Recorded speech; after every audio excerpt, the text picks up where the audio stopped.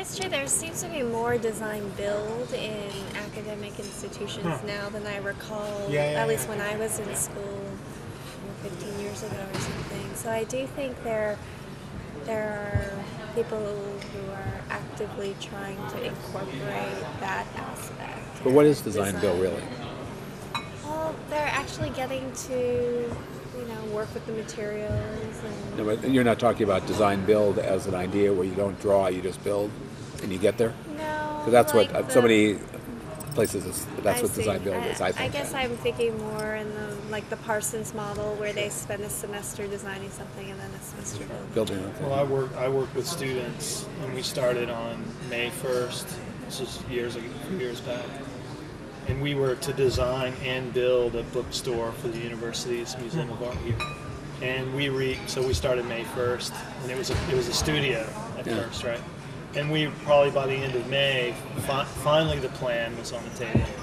And there was a strong sense among the students involved that it was now just time to go and buy the materials. Right. Because they had only ever gotten that far Right. in studios working with far more complex outcomes than this 540 square foot building inside another building that was meant to be temporary in the sense that it wasn't burrowing down. It was literally skating on the floor of and it was interesting, to navigate the students through an experience that I had many times in an office setting that was deeply developmental. No, we're going to draw and redraw this plan now 20 more times, and we're going to section it and do elevations, and we're going to model it and all of that. We're not ready to buy materials, but it was an interesting moment that just as someone who was complicit in that their level of familiarity with getting to that point and being like, well, this is it, right? I mean, we're there. Yeah, right.